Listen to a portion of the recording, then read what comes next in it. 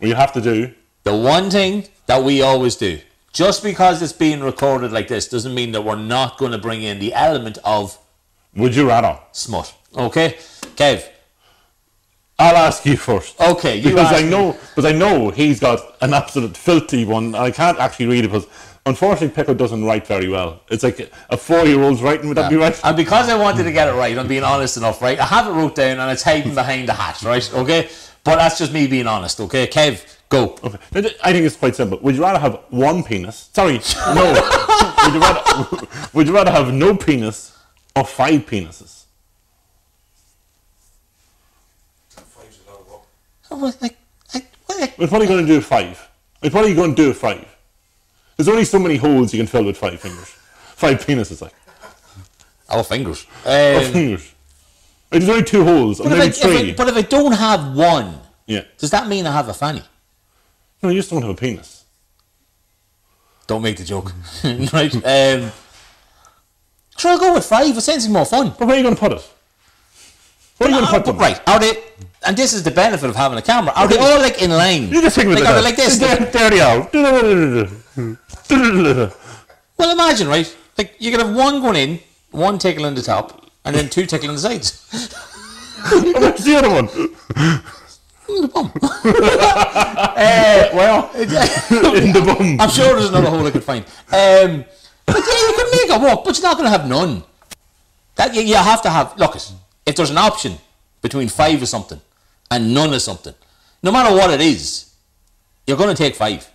Well, I'm just being honest. It's 5. I want 5 dicks.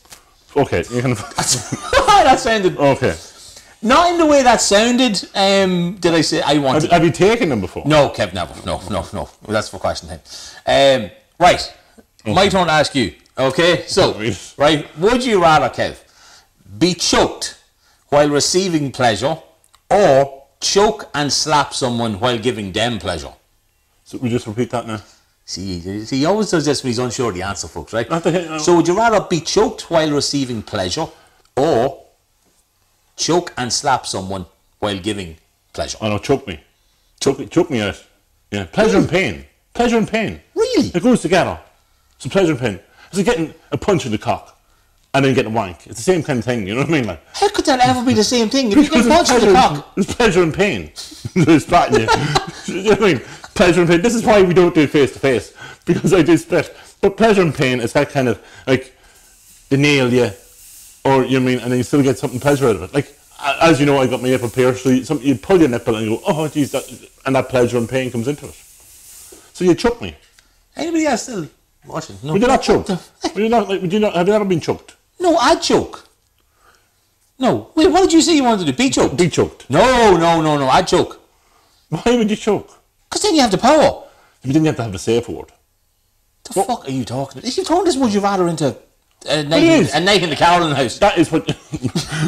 that's what S&M. It is S&M. So if you want to be in that sort of environment, you have to have a safe word. Right. So what would your safe word be? I was just about to ask you the same question. My safe word would be banana skin. Too long. That's what she said. I would then go for pumpkin.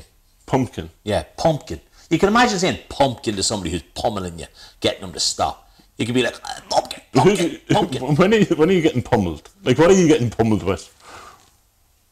This has gone off topic, Kev. Okay, well, I would use the word, say, light.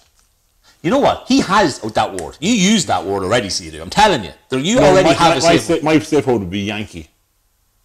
What the fuck? Why? Because it's a nice, easy safe word. Like, when would you ever say Yankee? If you went into a shop and you're looking to buy a certain type of candle. Just saying. Yankee candle. Yankee candle. Yeah, you could. Yankee candle. You could. That's only if you're in home store more. Well, yeah, now you can walk in and fucking buy one. Right, so we're good enough then. We're happy with Would You Rather, Kev. Yeah.